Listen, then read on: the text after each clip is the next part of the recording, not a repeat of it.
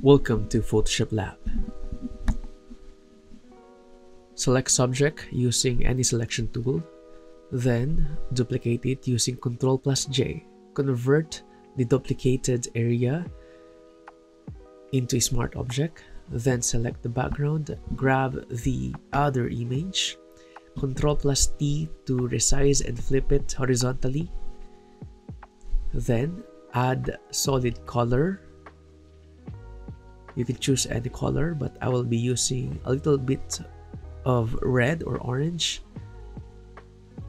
Then set blend mode into multiply.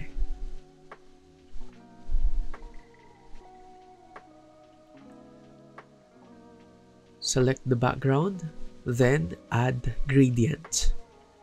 Select the color of your gradient.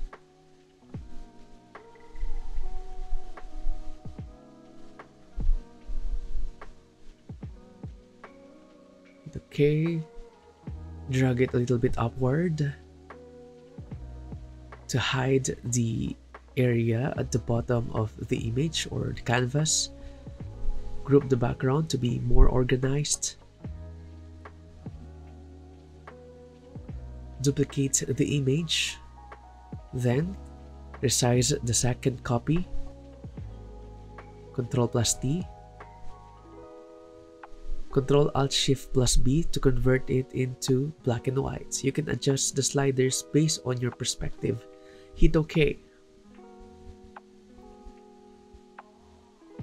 I will lock it for a while. Here's some pre-made text layers that I have prepared a while ago.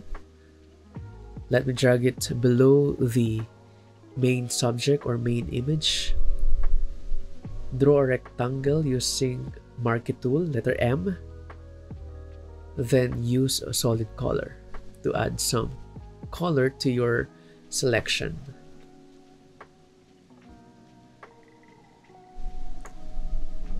Let me fix this for a while.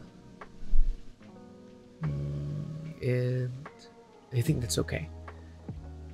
A little bit of resizing, and if you want to make it black, it's your choice. Select the main text, then Ctrl+T.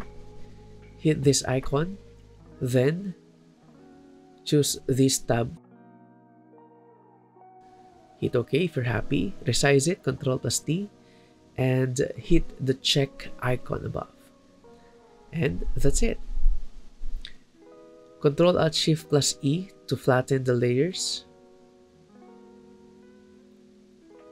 Convert it to smart object. Then you can add your adjustment layers.